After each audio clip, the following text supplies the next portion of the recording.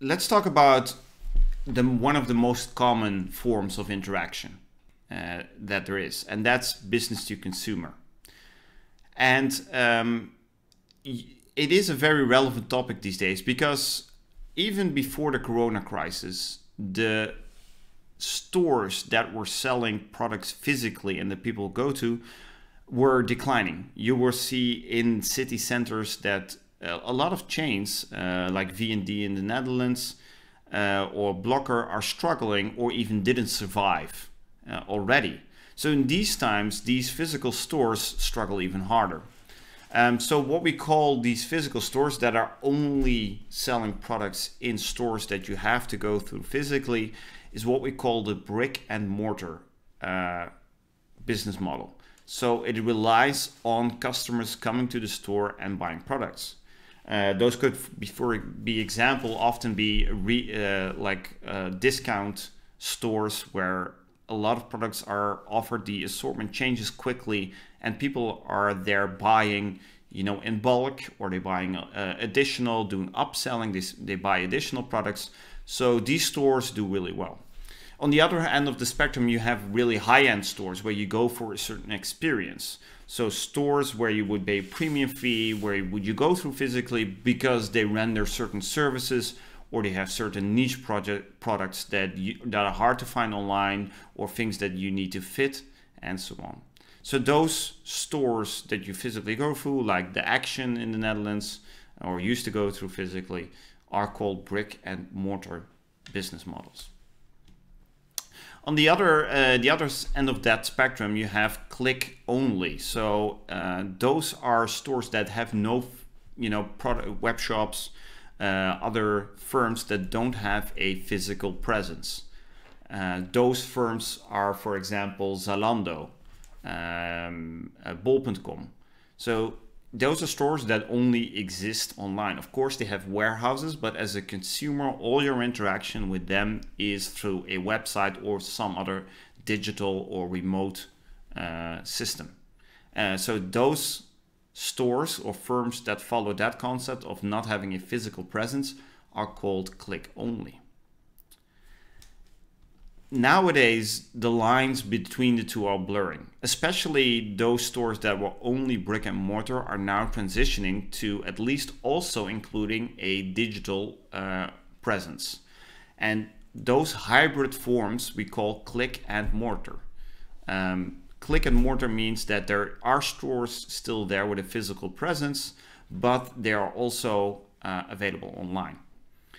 When you talk about click and mortar, you can think in the Netherlands, for example, about Coolblue. Coolblue is essentially well known for their web shop, but they also have physical stores.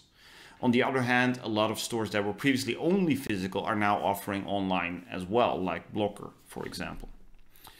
And within click and mortar, there could still be a difference. For some companies that have transitioned from brick and mortar to click and mortar, they might still rely a lot on their main revenue coming from the physical stores. And the web part of that is often an addition for them, or used for marketing or to draw the audience in. But for some stores, the click and mortar is an addition, the web shop is an addition to their physical stores.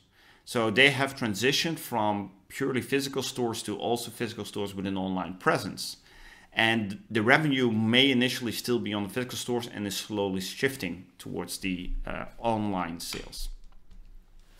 You also have stores that have started purely as a web-based store and are shifting towards physical stores like Coolblue.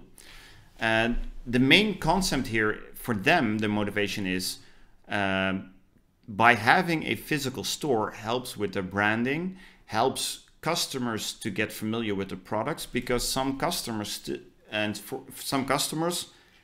or for some products, they don't feel comfortable ordering online and they like to go to a store to see what the new TV looks like, try on clothes, or get a feel for certain things, or just like advice from somebody in person.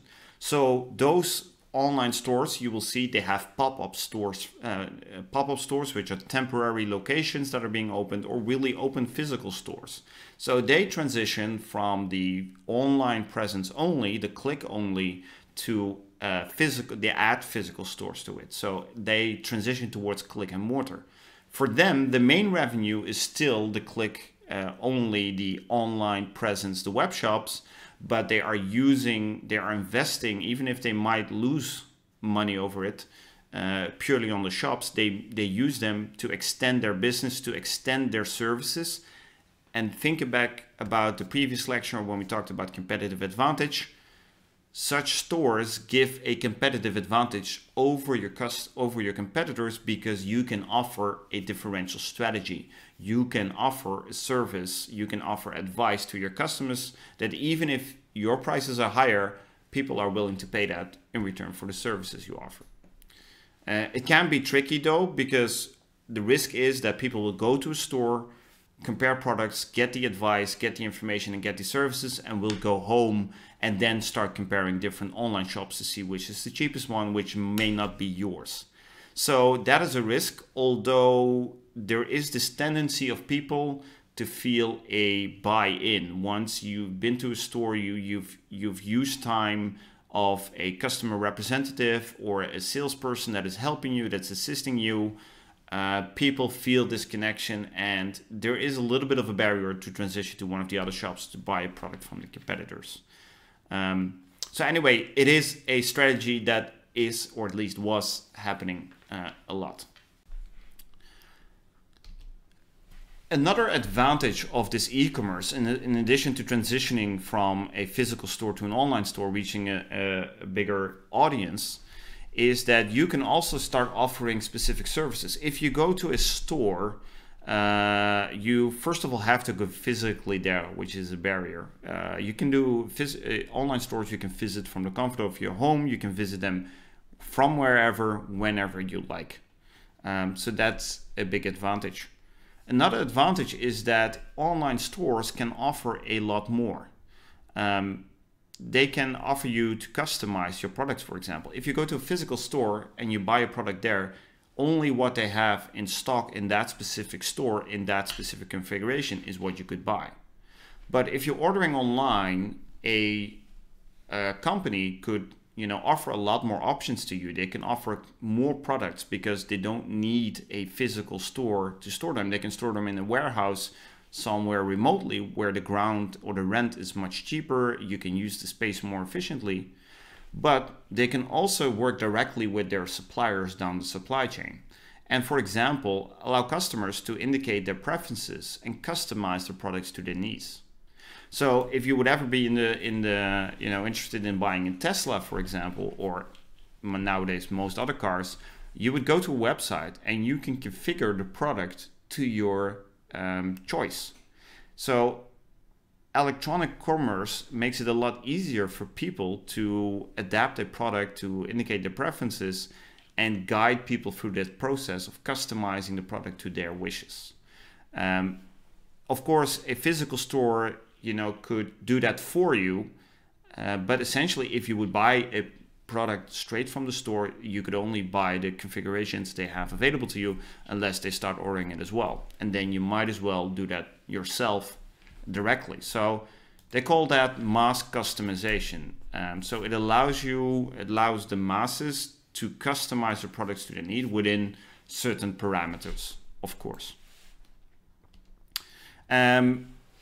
So there's a lot of options for that. You saw Tesla. You can do the same with M&Ms, especially in the United States. You can pretty much select any color you like. You can change the logos. You can put text on it. All these things that a store cannot directly do for you. And you can go online. You can configure your product, in this case M&Ms or other candy, to your exact specifications. And the same applies to slippers. You can configure the color, the straps, all these things. So this is, again, a service made possible because technology makes it possible for you to customize it. It fits into the production processes of a company. But most of all, it gives a competitive advantage. It sets you out from your competitors because people can customize it. You can adapt to the wishes and the needs of your customers, supported by information and communication technology. So what is that advantage that mass customization gives? Well, first of all, you can get more profit from it, because as you customize things, people will be willing to pay a higher price for it because the product better suits the need. The more closer you can get to the needs of the customer, the higher the price the customer is willing to pay it. So from one product, you can actually produce more profit because the product is better tailored, so you can charge a higher price. At the same time, you don't run the risk of producing surpluses. Let's imagine that, for example, you would be producing cars like Teslas, and rather than allowing people to configure it on your website, you produce based on some marketing which colors will be preferential for people. The risk is that with that assessment, and when you start producing, you start supplying stores, that people might prefer a different color than what your marketing has said, or preferences have changed, which means that there will be a surplus of cars that people don't want to buy the color they don't like, and a shortage of the color they do like. Now with this customization, you run less of that risk because every product will be specified to the needs of the customer. So there will be a closer fit to the demands and what you're producing, which means that you will have less overhead and less stock of products that don't fit the needs. So overall, you will have a higher profit because you will have less stock and less products that are not being sold. And finally, because you mass customize, you might also reach customers who previously were not interested in your products because it didn't fit their needs. So you will also increase your market share because people who were looking for specific properties and were shopping with the competitors might now be drawn to you because now they're able to configure something to their needs. So imagine that you can charge a higher price because people are willing to pay a higher price for something that fits their needs. You will have less surplus of stock because what you produce will be closer to the actual needs in total of the customers, so less stock. And finally, you will reach new customers because you will have more to offer tailored to their needs. So those are some examples and some benefits of mass customization. Now, another example that happens with e-commerce is called disintermediation. Going again back to the example of Tesla, before you used to go buy a car at a dealership, which means that you would travel there, you would have a talk with a sales representative, and that sales representative would either sell you a car or order the car for you from a supplier. So there would be somewhere between you and the manufacturer of the car. And the more people are in between you and the manufacturer, the higher the margins will be, because every intermediary has to, of course, also earn a profit and make sure their business stays afloat. So with every intermediary, every step, every transaction that's being added after production and between you as the final consumer is an additional margin.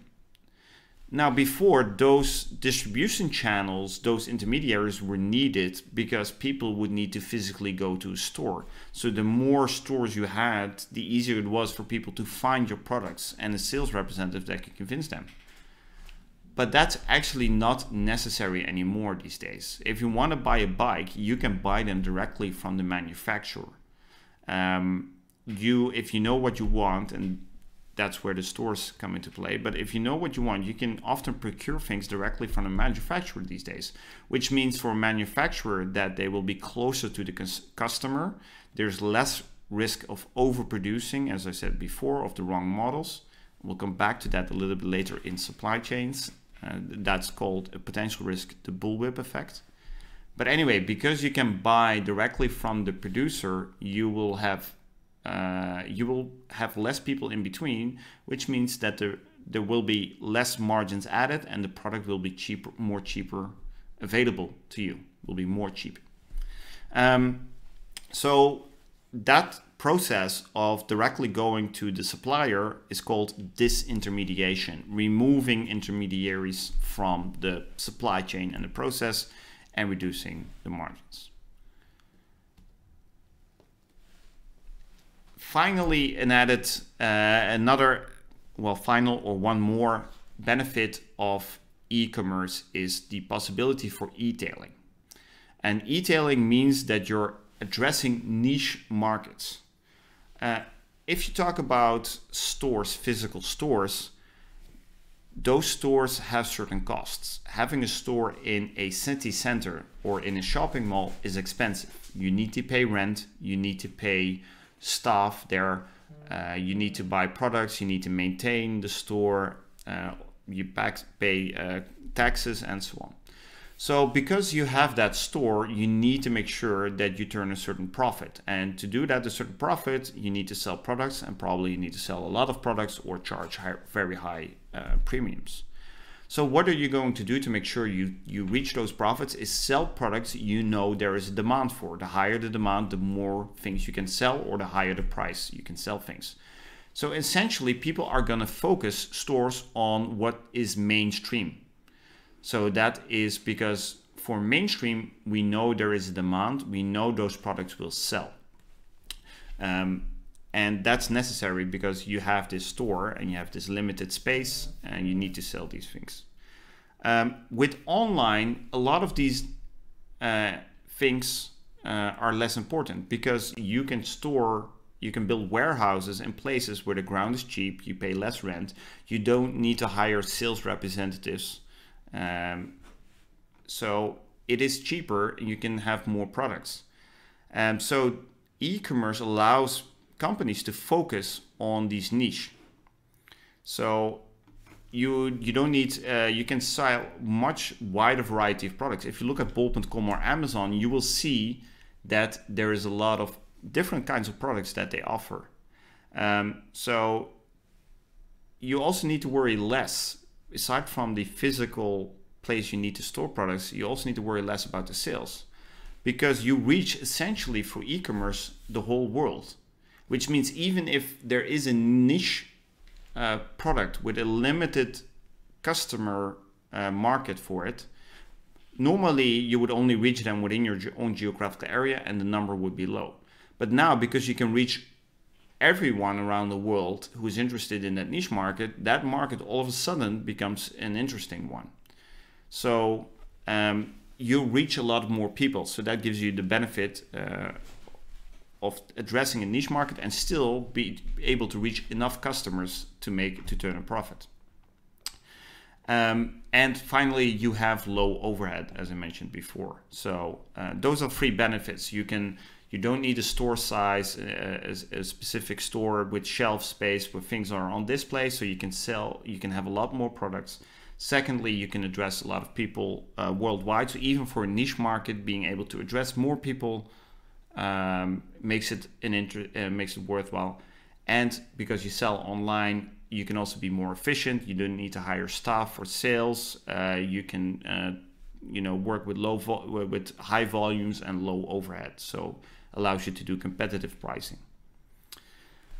The downside of online when it comes to niche markets and to some extent online sales in general is that there is limited trust.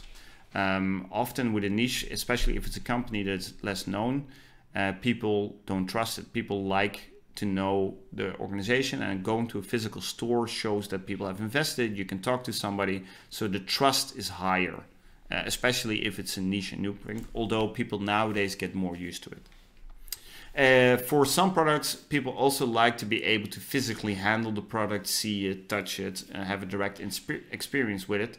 And that is also something that a physical store offers over a purely online store. And finally, if you talk about after-sales care, such as the delivery of products, being able to return or get a product directly, physical stores also there have an advantage.